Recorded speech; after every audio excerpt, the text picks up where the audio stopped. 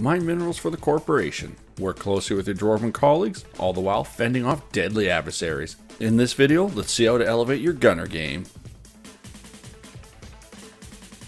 If you have not seen much footage of this game or are looking for a review, check out my game review linked in the description. I also have a full suite of tutorials for this game and you can find them linked as well. Also, don't forget to like and subscribe to be alerted for future videos if you like this content. The gunner is an interesting mix of crowd control and tank elements. Cut through the bugs with your primaries and protect them from danger with your shield. This dwarf is mainly focused on the close to medium range. The gunner's combat focus is shielding the team and thinning the crowds, while his non-combat focus is providing team access.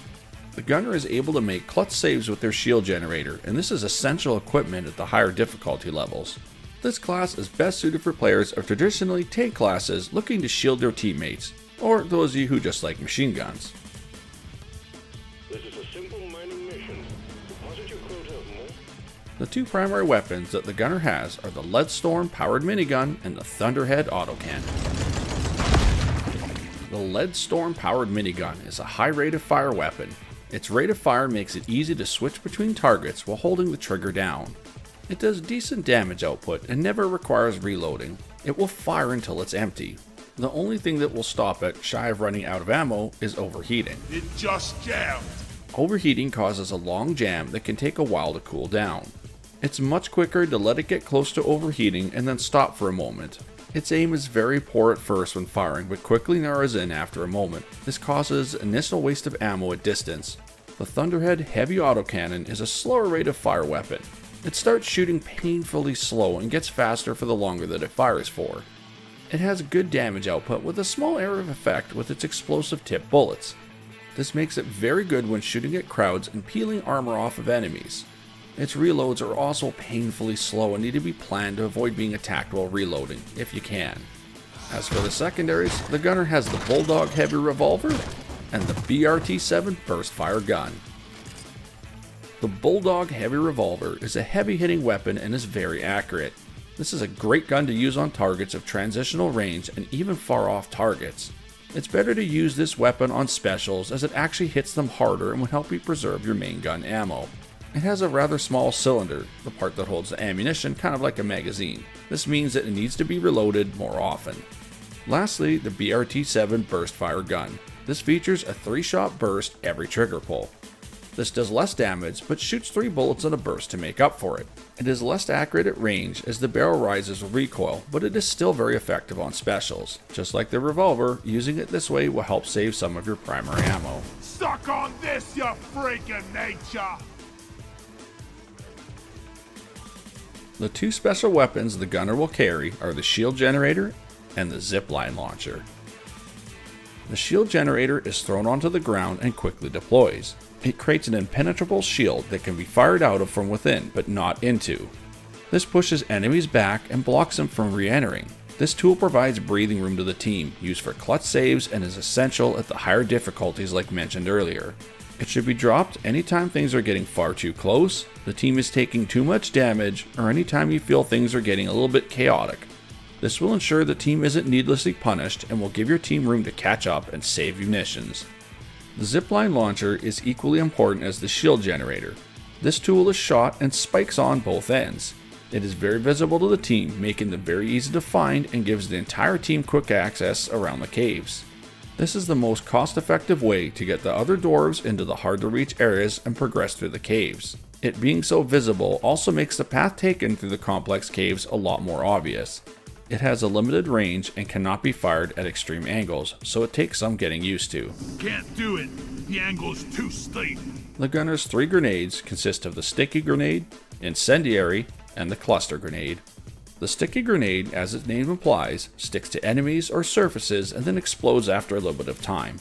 It does pretty decent damage with a fair-sized effect radius too, it's just a little different to use. A lot of times, grenades in this game like to bounce all over the place when throwing, where this one will stay exactly where you throw it, which is actually kinda nice. The incendiary grenade releases a flammable liquid on explosion that spreads out into a wide area. This is more of a damage over time grenade, as the flames will slowly damage your targets as it sticks to them. It's great to weaken them as they run through an area before they get to you. It still does a fair amount of damage, it just won't kill them immediately. Lastly, the cluster grenade does high damage over a large area. When it hits the ground, it sets off several smaller charges that fly up into the air and hit an area around it. This is excellent on big groups of enemies and will reward you with its high effectiveness. Its effect, however, is random each time and it tends to leave a few survivors. Because it has such a large area of effect, it's very easy to cause friendly fire with. The beauty of this game comes with how versatile the loadouts can be, and everyone can set themselves up properly for their own gameplay. This is just the loadout that I find works best for me. My recommended loadout for the gunner is the Lead Storm powered minigun, the Bulldog heavy revolver, and the cluster grenade. My recommended modifiers for the Lead Storm powered minigun are improved platform stability, reduce base spread by 80%, oversized drum, increase max ammo by 600, hardened rounds, increase armor breaking by 200%, lighter barrel assembly, decrease spin up time by 0.4 of a second, cold as the grave, some heat is removed from the gun on every kill. And for the weapon overclock, thinned drum walls, increases max ammo by 300 and cooling rate by 0.5. For the Bulldog heavy revolver, perfect weight balance, reduce base spread by 70%, increase caliber rounds, increase damage by 15, hollow point bullets, increase weak point damage by 50%, high velocity rounds, increase damage by a further 15, Deadeye, no aim penalty while moving. And for the overclock, homebrew powder, randomizes each shot damage from 80 to 140%. And for the perks, friendly, take and deal 50% less damage from friendly fire. Deep pockets, hold 15 more minerals. Sweet tooth, get 30% more healing from consuming red sugar. Also, 20% movement speed bonus for 10 seconds after consuming. Iron Will, once per mission, get back into the fight for 12 seconds, making you move faster, hit harder, and resistant to slowdowns. And lastly, Beastmaster, claim a glyphic grunt, making them do 300% more damage. Because who doesn't want a cute bug named Steve fighting for you? Who's a good bug? Yeah, who's a good bug? Alright, before we end, let's cover some tips and tricks for the gunner. Focus on the up close area first, helping the driller clear that area, especially if they have the cryo cannon. They will be expecting someone to kill the frozen targets. If that area is clear, thin the crowd in the medium range. Use your secondary weapons on tough enemies and save the primaries for crowds. Your primaries won't do as much damage to tough enemies, and you'll save ammo for it by using your secondary on them. Stay with your team so you are close to provide the shield cover when necessary and cut down the close-up bugs. If you are too far away, you won't make it back in time to drop the shield when they really need it. On the topic of the shield, don't be afraid to use it when the pressure is on. Use it whenever things are getting too hot or if you need to revive someone that is surrounded by bugs. It can also be thrown over edges down to players that are down so another teammate in the area can safely revive the down player. Lastly, don't take chances. Try to be the last dwarf standing. I know this isn't exactly entirely reliable, but if you can stay safe, you'll always be around to make those clutch shield saves. Thanks for watching everyone. I hope you enjoyed this video and that it helps you get better at the gunner.